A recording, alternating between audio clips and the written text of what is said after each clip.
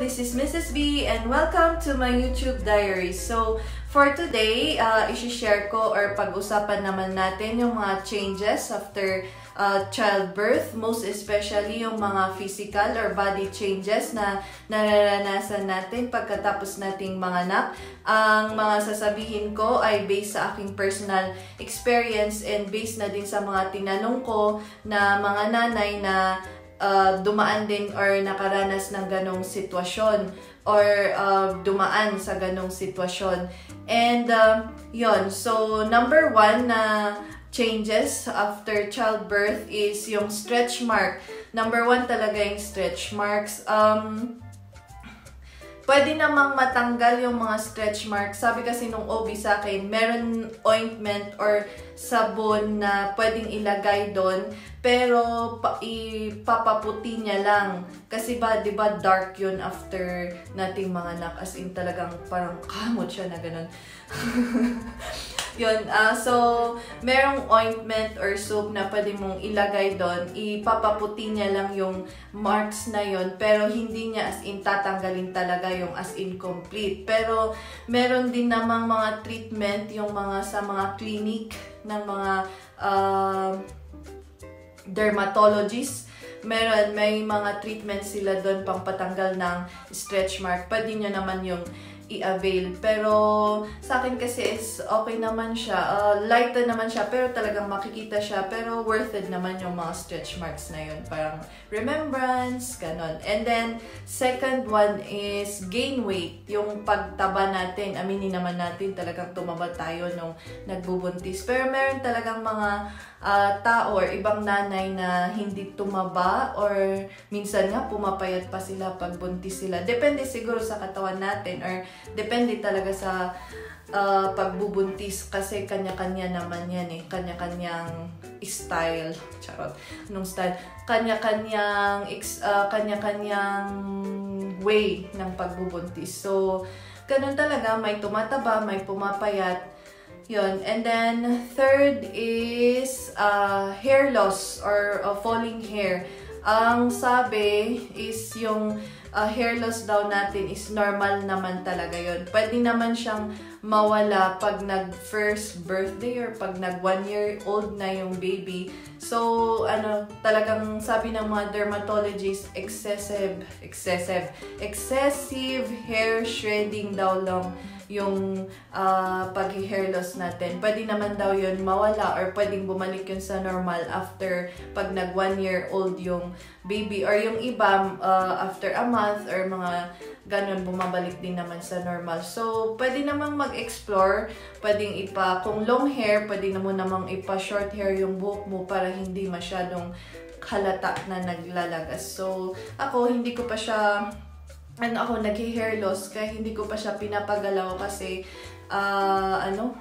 para madaling itay, ganon. And then, saka na, pag tapos na or bumalik na siya sa normal, saka na ako magpapa-salon kasi hindi naman siya ka-worry or parang hindi naman siya abala kasi itatay ko lang naman para hindi as in nagfo-fall. And then, fourth is yung belly bulge, yung bilbil ba? Or yung mga excess nung paglaki ng tiyan. Yun. And then, meron namang binder. Pwede, yun, gumamit ako ng binder pero hindi niya as in talagang finlat yung tiyan. Talagang ganon. Talagang remembrance mo yun. Worth it naman yung mga stretch mark, mga ganyan, at saka yung sa belly kasi remembrance natin yan, worth it. Ikaw kaya ang magbuntis, magdala at mag-alaga, di ba worth it naman siya, at saka hindi naman siya kakulangan, at saka pwede mo namang i-workout, pwede ka namang gumamit ng ointment or sabon para sa stretch marks, or pwede mo namang ipa-treatment para matanggal. So okay lang yun. Sa excessive naman, pag nag-workout ka or desidido ka namang mag-exercise, pwede namang matanggal. So, hindi naman siya ka-worry-worry din. Yung parang ganun lang talaga. Pag nagbuntis, ganyan talaga. Worth it naman yung mga yan. So, next is yung enlarged breast.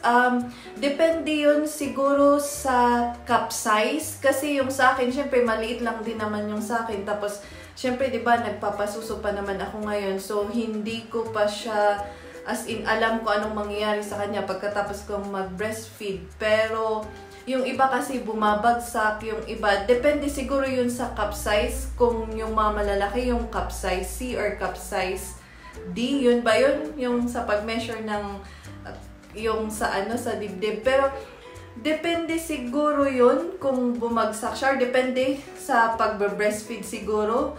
Pero yung sa akin kasi hindi ko pa siya as in. Pero napapansin ko din para siyang bumababa. Pero ewan ko kung babagsak siya pagkatapos kong manganak. Pero okay lang din naman yun. May mga ano naman, push up bra ka na lang pagkatapos, parang ganun.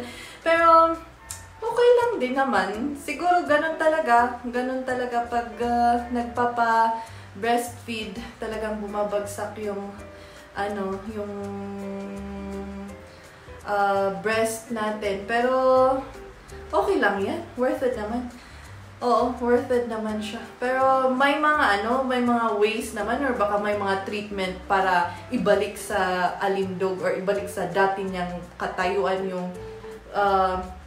suso natin. Pero, okay lang yun, mami. Ganun talaga pag nagpapasuso. Talagang lahat dumadaan sa ganyan. And, may mga, siguro may mga exercise or mga, ano ba to, treatment or para bumalik ulit siya sa ano. Pero, siguro ganun talaga. This is yung varicose veins. May mga treatment din para sa pagtanggal ng varicose veins. So, nasa inyo yun kung i-avail nyo siya or hindi. So, may mga treatment pa rin para doon. And then, next is yung mga dark nipples, dark underarms, dark singit, and everything.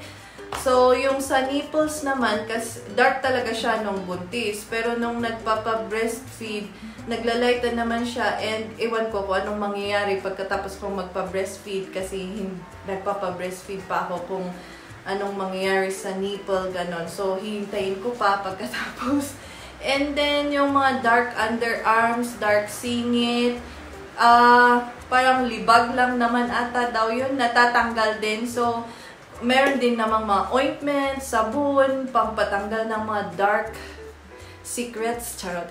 Mga dark, yung mga dark underarms at saka sa singit. May mga ways naman, may mga treatment, may mga ointment, sabon para matanggal kung hindi ka na-attract sa or hindi kaaya-aya yung tingin mo sa katawan mo, meron naman, may paraan naman. So, huwag kang mag-alala, mami. Matatanggal din yung mga dark underarms.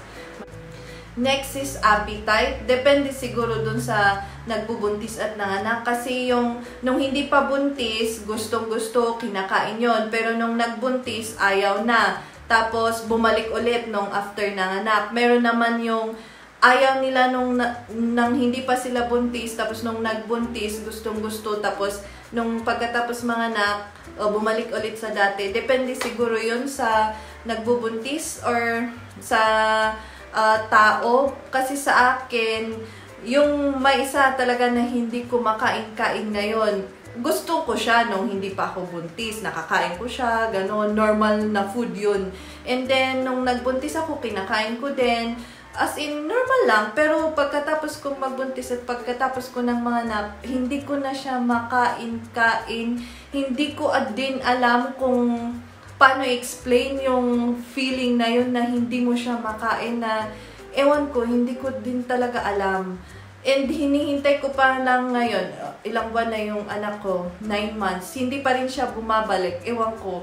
Hintayin ko pa, malay mo, bumalik after 1 year, pwede ko na ulit siyang makain. Pero talagang hindi ko talaga siya makain-kain. Ay, hindi ko muna babanggatin kasi baka i-bash niya ako. So, yun. So, yun naman sa appetite. And then, next is yung sa sapatos. Diba, nung buntis, walang magkasya sa yung sapatos kasi 'di ba, yung iba namamanas, talagang lumalaki yung paa. Ewan ko, as in lumaki talaga din yung paa ko nung buntis ako eh. Wala nga akong maisuot na yung tsinelas. Yung tsinelas umabot na ng 42 ata. Para lang, kasi as in sobrang manas na manas ako nung buntis ako. Tapos ang laki-laki ng paa ko. Tapos, nung pagkatapos ko namang nanganak, bumalik naman siya sa dati. Oh my gosh. Bumalik naman siya sa dati yung paa. So, yun naman yung mga changes. Aminin natin, lumaki yung paa, tapos ngayon pagkatapos mong mga anak, saka na bumabalik. So, iwan ko lang din kung may mga baliktad din nung nagbubuntis sila, maliit yung paa nila, tapos bigla na lang lumaki. Hindi ko na. Depende yon. And then, last is yung matigas na pupu. Yung poop natin, pagkatapos nating mga anak, di ba, ang hirap pumupo. Ewan ko, baka na-stuck. Kasi yung sa akin talagang na-stuck ata. Kaya sabi ng OB, sabi niya, uy, magpupo ka kasi hindi ko, yung may mga iba na hindi pa lumabas, sabi niya. So, yun. After ko mga anak, yun na lang yung ginagawa ko. Pupo na matigas. Pero okay lang yun kasi hindi naman siya as in, buti na lang normal at saka hindi masyado yung hiwa yung tahi doon sa baba, kaya hindi ko naman naranasan yung masakit tumai pagkatapos ng ganun. Pero talagang matigas siya.